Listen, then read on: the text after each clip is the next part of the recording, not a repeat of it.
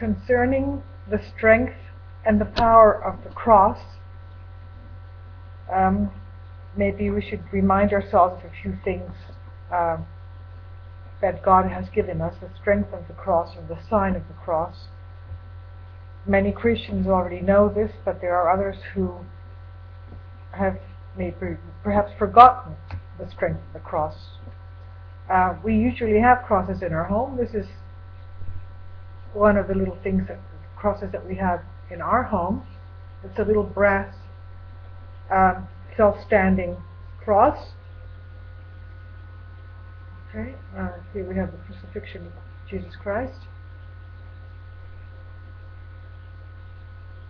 And then we have the on the other side we have the resurrection of Jesus Christ. We greet Jesus Christ after the cross is not standing alone. It has to do with his resurrection.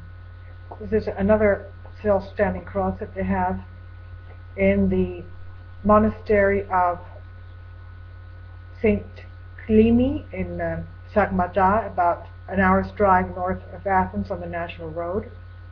And this is a piece of in the center of it, there's a piece of the actual cross of Jesus Christ, and on the top, bottom, and on the sides are holy relics of some of our saints. One of them is Saint George the Victorious, the miracle worker.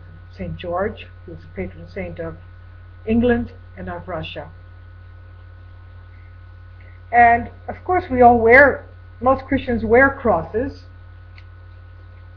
We feel the protection of our cross that we wear.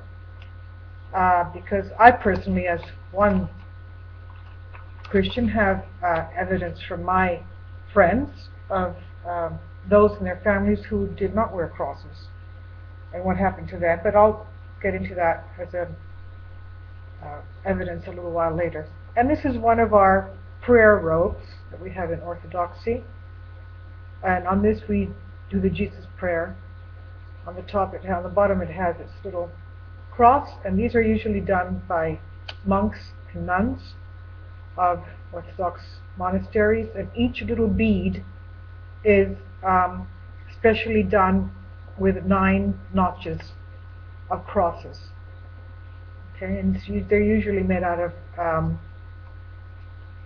silk. This happens to be silk or wool.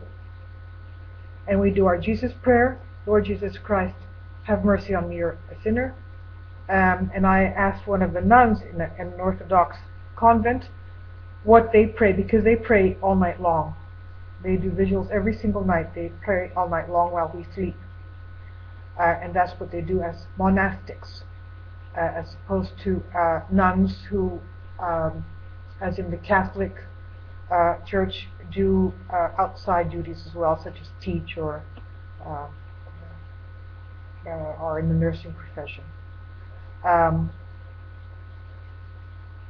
So they also do, besides the Jesus prayer, they do the prayer to our Holy Mother, the Hail Mary, full of grace, the Lord is with thee.